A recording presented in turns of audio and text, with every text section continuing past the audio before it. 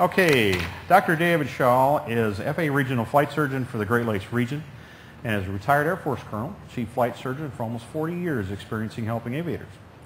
He is boarded in aerospace and preventative medicine as well as a otolaryngology head and neck. I got close with that. We were practicing and practicing. We practice. There's just some things that tongue won't do. It's ENT, okay? There's no number. Additional fellowship training in neurotology. He's also has over 1,600 hours as a flight surgeon in over 42 types of aircraft. I give you Mr. David Schall. Thank you. Thanks. So if you're looking to hear the briefing on how to fly to Canada, this is not it, okay? So we'll be talking about over-the-counter medications and how they can kind of mess up your life if you are not aware of some of those adverse side effects. We live in the age of do-it-yourself, so how many of you have Googled your symptoms to find out what kind of condition you have? And in fact, a lot of our public health departments use that to track flu statistics and how many people Google their symptoms, and we can see it correlates very quickly with the flu epidemic that is passing through that area. So Google is tracking you and watching you and wanting to know what kind of symptoms you're having. But as you see here, the mechanic doing it himself, changing the plugs on the fly. So you can do anything. You can be a skull-based surgeon if you want to. We're all familiar with the I'm Safe checklist, okay? So before you go fly, you should run through this. Do I have any illnesses or sicknesses? Am I taking any medications? Do I have any stress going on right now in my life? If you're in the middle of a big divorce or bankruptcy or you got a lot of stuff on your mind, it may affect your ability to follow a checklist. Obviously, alcohol goes without saying. Fatigue, we are the worst at estimating how tired we are. And so when we do testing, neurocognitive testing in people and assess them for their fatigue, they always overestimate how rested they are. And so that's a big area right now, especially with sleep apnea. It's a special emphasis area with the FAA. And then finally, making sure that you're eating something. It's kind of hard to pull over in the middle of the air.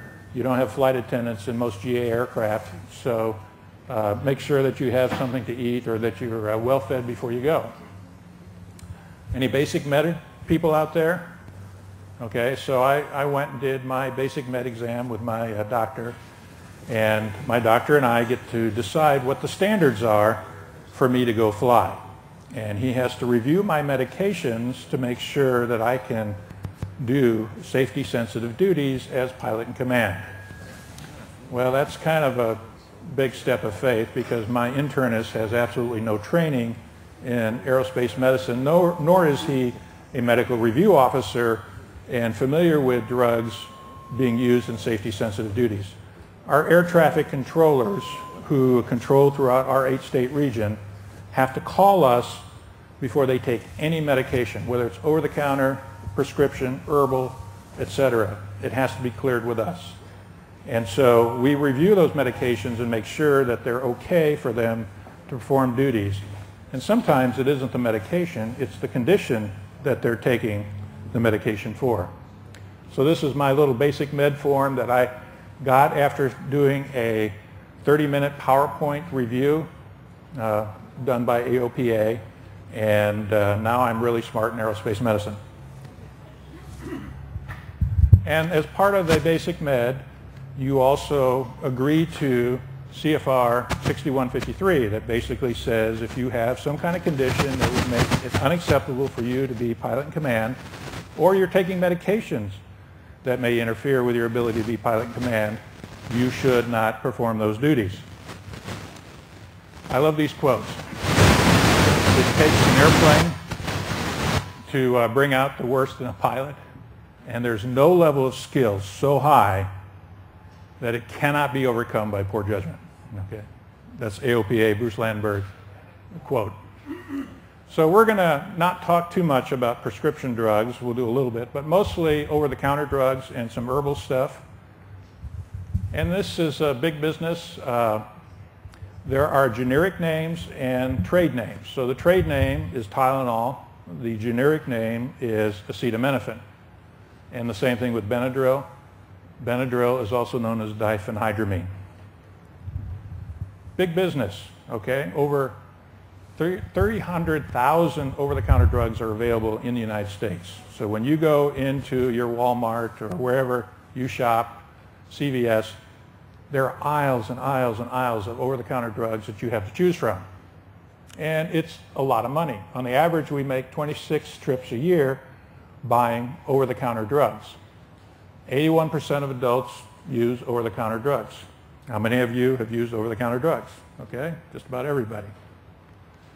So herbals are another big area, and many patients forget to tell their doctors that they're taking herbal supplements.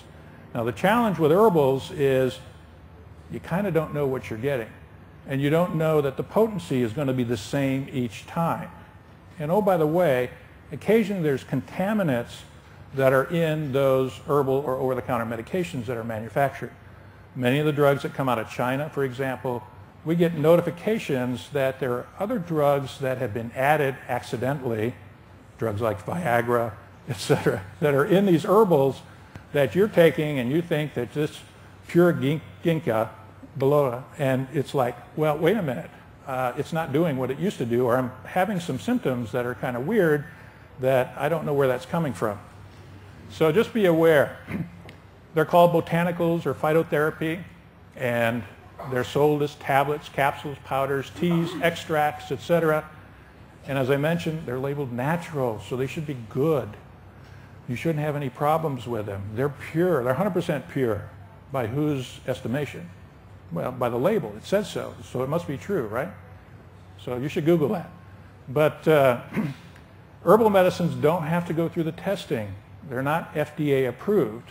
And so some of those drugs, such as Compe or ephedra, can have some serious side effects in people who are on various medications or have cardiac conditions, etc. So you really want to make sure. And furthermore, they can interact with many of the drugs that you're taking by prescription. These are some of the common supplements. So garlic, how dangerous can garlic be? Garlic is healthy for you, right? Well, we'll see. Saw pimento, a lot of folks take that, ginseng. And here's what some of these herbals do. You have enzymes in your liver, and these enzymes can either be upregulated, induced, or they can be downregulated, and as such, be an inhibitor. Those enzymes are very critical for metabolizing some of the drugs. So if that enzyme is ramped up, that drug is going to be chewed up a lot quicker, and you're going to get lower doses in your bloodstream. It's not going to be as effective. Contrarily, if it is an inhibitor, then you're going to get toxic levels of those drugs build up. So if it's an inhibitor or inducer, you need to know that, and some of those drugs that you're taking may use those very same enzymes for their metabolism. So let's look at how these interactions may occur. Well, first of all, you can have drug-drug interactions, okay? So this is where you may be taking warfarin and aspirin. Warfarin's a blood thinner, and both of those things have effects on the platelets. And so now you're going to have a lot more bleeding events because you're compounding the effect. That's a drug-drug interaction. If you take antacids, but you're on digitoxin, a heart pill, okay? The antacids will reduce your ability to absorb those, and so you'll get lower levels, and you won't get the effect on your heart that you think you're getting, and your doctor's going to think the drug didn't work when you forgot to tell them you were taking antacids for heartburn. Duplication. This gets people into trouble with drugs that have Tylenol, okay? Tylenol is everywhere, acetaminophen, and you need to read the label. So if you're taking Tylenol for a knee pain, but you also have a cold and you're taking over-the-counter cold medicines, now you're starting to double the dose of Tylenol that you're taking. And the bandwidth, the safety for Tylenol and liver toxicity is pretty low, and we'll look at that a little bit later. Opposition or antagonism, okay? So now your NSAIDs, your non-steroidal drugs like Motrin, etc., those cause you to retain sodium. And you're taking a diuretic that's trying to get rid of the sodium. So now you've got these two drugs that are fighting against each other. One is trying to say, save the sodium. The other is saying, try to get rid of it. And depending on the dose that you're taking will depend on which one is going to win. But neither one is going to be as effective. Alterations. Okay, so now this is affecting how the drug is either absorbed, metabolized, or excreted. So again, if you're taking acid blocking drugs that are proton pump inhibitors, for example, that decrease the pH of the stomach, you're going to decrease the absorption of some of the drugs that you're taking, like this antifungal called ketoconazole.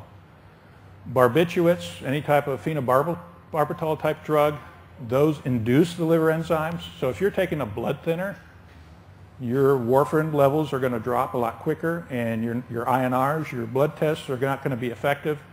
And you could have a clot that you throw to the brain because you didn't realize that these two drugs had this effect, and your warfarin wasn't protecting you. Other drugs like erythromycin or ciprofloxacin can inhibit enzymes and again cause warfarin levels to increase now.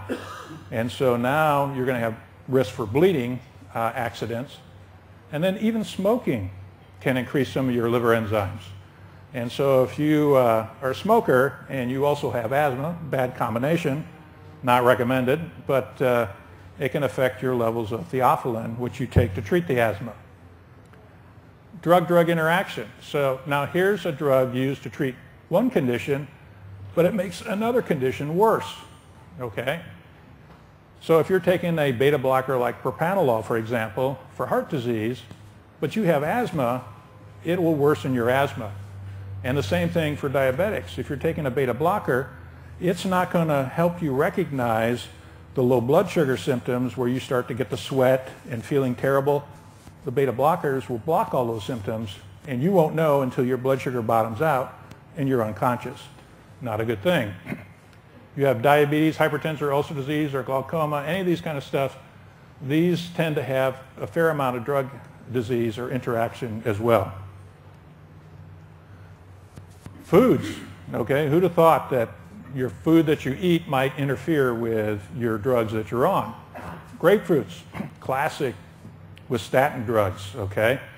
They affect the enzymes in the liver, and if you're taking statin drugs, this will increase your statin level, and you'll start having side effect symptoms. So the myopathies, the muscle weakness, etc., may be worsened by eating grapefruits every day. Tyramine-rich foods. If you're on a monoamine oxidase inhibitor, and those are drugs that we use for depression or Parkinson's disease, and you have some of that fine Wisconsin smoked cheese, okay, you may start having some problems with that. Chocolate is high in tyrosine. Some smoked meats as well. And then there's a medicinal herb and drug interaction. So here's our garlic friend, okay? Garlic and warfarin, the blood thinner. If you have atrial fibrillation, you're taking that, may increase your bleeding side effects. There's a new drug called glipizide for diabetes. It may cause you to drop your blood sugar way too low. If you're taking ginkgo and you are on the seizure medication, phenytoin, you may actually start having seizures again because of reduced levels of the drug. Kava is another herbal that's out there, and if you're taking any kind of sedatives, it will prolong the effect of the sedatives and make it hang around a lot longer. St. John's wort, if you are borderline iron deficient anemia, it'll worsen that. And if you take this herbal, valerian, and you get an anesthetic, you're going to be hanging around a lot longer. So, as we age, things start winding down a little bit, okay? Our body water decreases, our fat increases, and medications tend to go either dissolved in the water or they dissolve into your fat.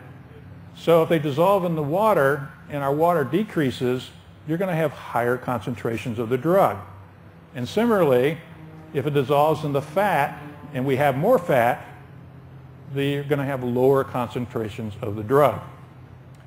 Our kidneys, over time, especially if you have hypertension, hypertension trashes the kidneys, okay? The little glomeruli, they don't like operating under a high pressure system.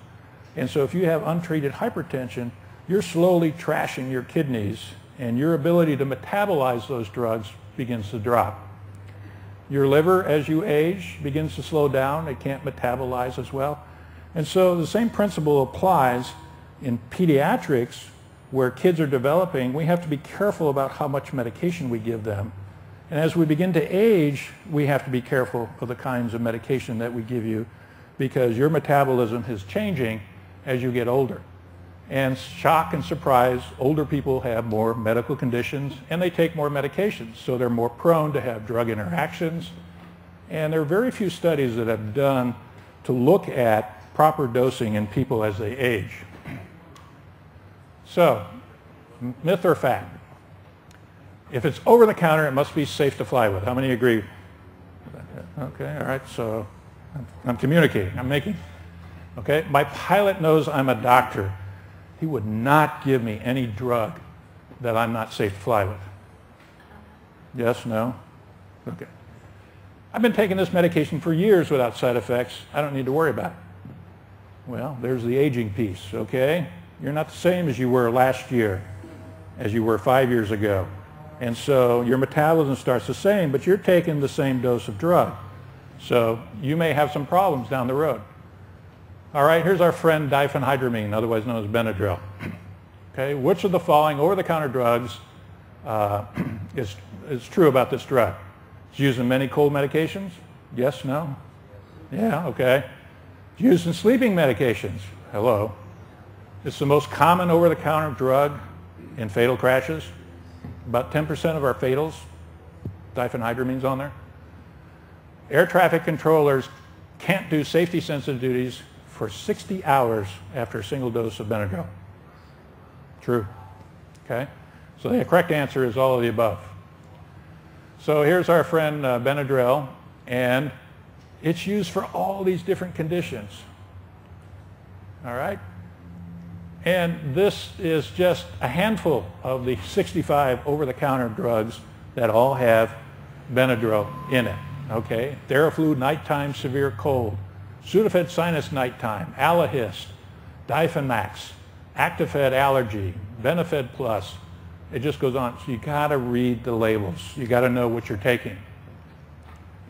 So here's an airman who was 70 years old, about 300 hours, flying a beach and taking off in night instrument conditions. Well, first of all, you got to wonder about that. You know, if you're not instrument rated and you're taking off in night instrument, that's adding a lot of challenge. On his medical exam, he reported he was taking aspirin.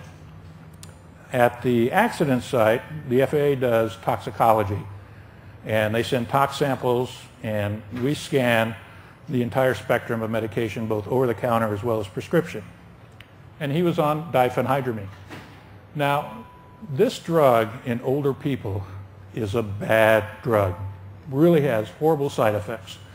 We had an airman who was flying into DuPage about this age, and he was having some allergy symptoms, and so his wife gave him 50 milligrams of Benadryl, and then just before the flight he took another 50 just to be on the safe side. So he's flying along, and then all of a sudden, boom, he lands on the runway, and he kind of wakes up and he's like, whoa, where am I? How did I get here? And he was flying in this fog. So he goes in to see his AME, doesn't say anything. Gets his medical certificate as he gets his exam completed, and he does one of the classic, hey docs, as he's walking out the door. And he says, hey doc, you know, I had this thing happen a couple weeks ago as I was flying, and I don't remember anything until, boom, I hit the runway, and suddenly I woke up and I kind of knew where I was. And do you think that's anything important? Fortunately, his wife was there. Says, honey, you know, you were taking some Benadryl. You think that might have had something to do with it? So Benadryl in old people really puts them in a fog. My mother-in-law came to visit us in Germany, and she was having an allergic reaction to a medication, and she was 78 years old. Took some Benadryl, and she was having to take it for the hives, so she took it for several days. She absolutely does not remember anything about her trip to Europe. Ma, here you are in front of the Eiffel Tower. Ma, here you are in front of the Arc de Triomphe. I was there. I mean, total fog. So you really, really want to be careful with this drug. It fogs you in a way that you don't even know that you're being fogged. So there's a list of drugs that you shouldn't use in people that are 65 or older. And it's called the Beers list, okay? And it's available free. You can download it. You can read it. It's a little technical because it has generic as well as prescription names. But it will show you what drugs you probably should not be taking if you're over 65 because the side effects are so great. And here you can see diphenhydramine is on that list, and it says risk of confusion, all right? And should not be used, and it's a strong recommendation. The evidence is fairly moderate that don't use this drug unless you absolutely have to for some kind of allergic reaction, and there is no other drug. So you really want to be careful with that. Our friend Tylenol, leading cause for liver transplantation in the United States. Okay, who'd have thunk? All right, as little as 7.5 grams of Tylenol is enough to permanently trash your liver, put you in a hepatic coma, and be on the waiting list. Okay, so this is where we talked about those additive drugs. You know, you don't realize that it's in this and it's in another drug and you're taking this. And a lot of people feel that if 2 tablets are good, 4 tablets are better. Okay.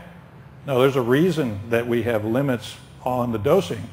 You don't know what your liver can handle. You don't know what your kidneys can handle. So don't be very, very careful with that. Some countries actually restrict the sale, the amount of Tylenol that you can buy to help prevent people from overdosing as well as suicide. So a good rule of thumb, if a drug says that it has sedation, is use 5 dosing intervals, okay?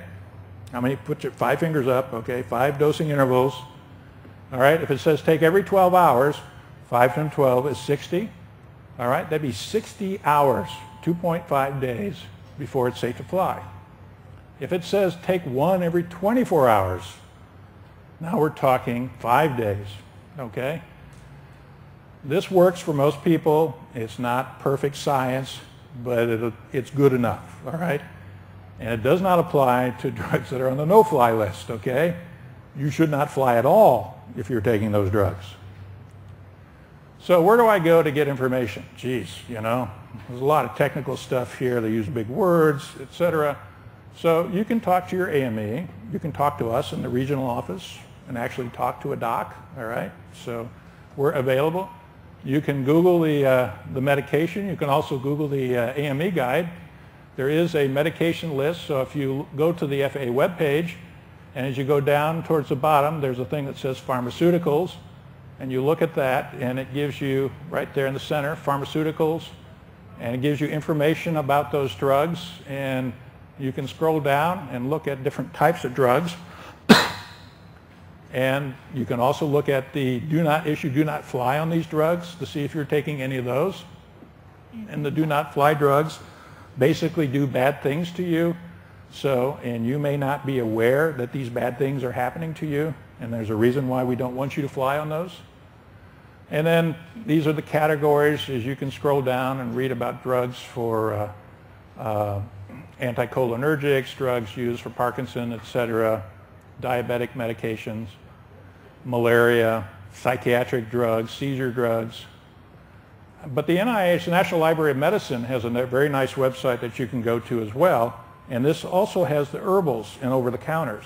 So you can click on this and read about those medications as well as herbal supplements and some of the drug interactions. So that's a nice resource as well. And the FAA just put out a very nice safety briefing on this particular topic that you can also download and review. And so now when you're doing the I'm Safe checklist, you're more informed and you know exactly whether you're safe to fly. And with that, I'll open it up to questions. Yes, ma'am. Wait for the microphone, if you could. We'll have a mic come to you. Right here. Now, you don't need to give me your personal medical history and all that kind of stuff. If you want to talk personal medical stuff, come right around behind us. We have a team of doctors available that'll be happy to talk about your friend who has this medical condition, who's taking this. So, go ahead. Probiotics? Yeah. So I would I'd go online and look at that and just see if there's any interaction for that particular drug. I'm not a compendium. I'm not a pharmacologist, so. Yeah. Okay. Yes, sir. So when you're flying across country and you get the sniffles, what should you take? You're flying across the country, you get the sniffles. All right, so you need to be aware that flying with a cold is probably not a good idea because it can set you up to have a sinus block or ear block. And those aren't fun to have at altitude. So you really need to make sure how sick or sniffly you are. One drug that we use that doesn't cause sedation is Sudafed, all right? And Sudafed by itself, okay, because it comes in lots of combinations, is a safe drug for decongestion. And Afrin is another good thing to carry, Afrin nasal spray, oxymetazoline, and we'd always encourage our fighter pilots to carry it in their G suit pocket, so if they got a sinus block or an ear block at altitude, you spray it in, wait a few minutes, spray it in again. That gets it all the way back to the eustachian tube so that you'll be able to clear the sinus or the ear. And of course, go back to the altitude before you come back down and do it a lot more slowly. So, Sudafed, aspirin, and Afrin? No, not aspirin, Afrin, A-F-R-I-N. Next. Is there an aspirin type product? You said that there's problems with the Tylenol. Something aches, hurts. Your knee hurts? Well, Tylenol, Motrin, those are okay drugs if you stay within the dosing intervals for your age, and also you need to read the label that you're not doing duplicate. In other words, this medication also contains Motrin or Tylenol. So that's the key. If you're taking a cold medication and you're taking a pain medication, many times those will duplicate. Question here for you, Dr. Schall. Yes? I noticed with interest under antimalarials, there's mefloquine. Yeah. This is a really dangerous drug, and I'm surprised to see it up there. Like, I don't think anybody should be so if you taking go it to the anymore. FAA website, they talk about those specific things, the concerns that the various drugs that you're taking and which ones would probably be better to take. Yep. Yeah, there's some weird stuff that has happened with mefloquine. One other one up here. Okay. Okay, so going back to the, if you have the sniffles in the cockpit, so I'm pretty regular with allergies, and so I usually take stuff like Claritin or Zyrtec or Okay, so Mucinex. Claritin or Allegra would be the better one. Zyrtec actually does have some sedation, so we don't recommend that you take Zyrtec. Okay, so Claritin over anything else? Claritin's fine, but again, Claritin comes with other drugs added to it. So you can get Claritin Plus, you can get Claritin, cold, whatever. So make sure you know exactly what you're taking. Oh, hey, thank you. Sure. Go ahead. Is it okay? Go ahead. Yeah. So my question is... Go ahead. You're fine. Okay.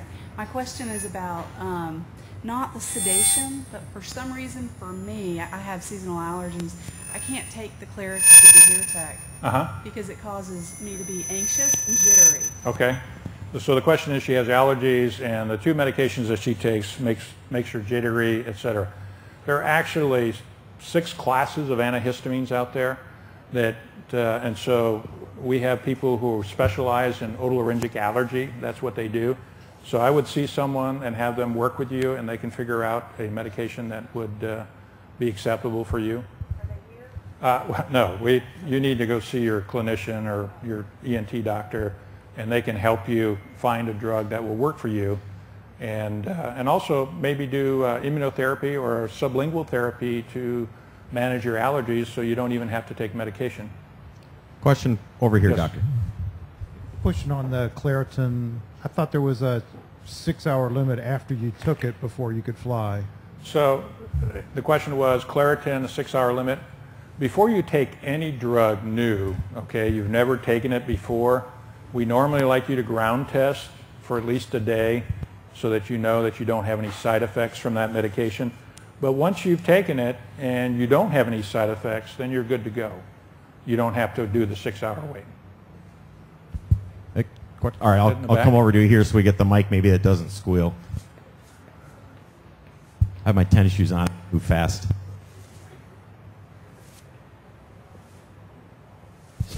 If you fill out your biannual meds to FAA and email it in, if there's anything on there that shouldn't be on there, will they get back to you? They normally do. I'd like to say your AME is responsible for looking at those medications and determining if there's a disqualifying medication.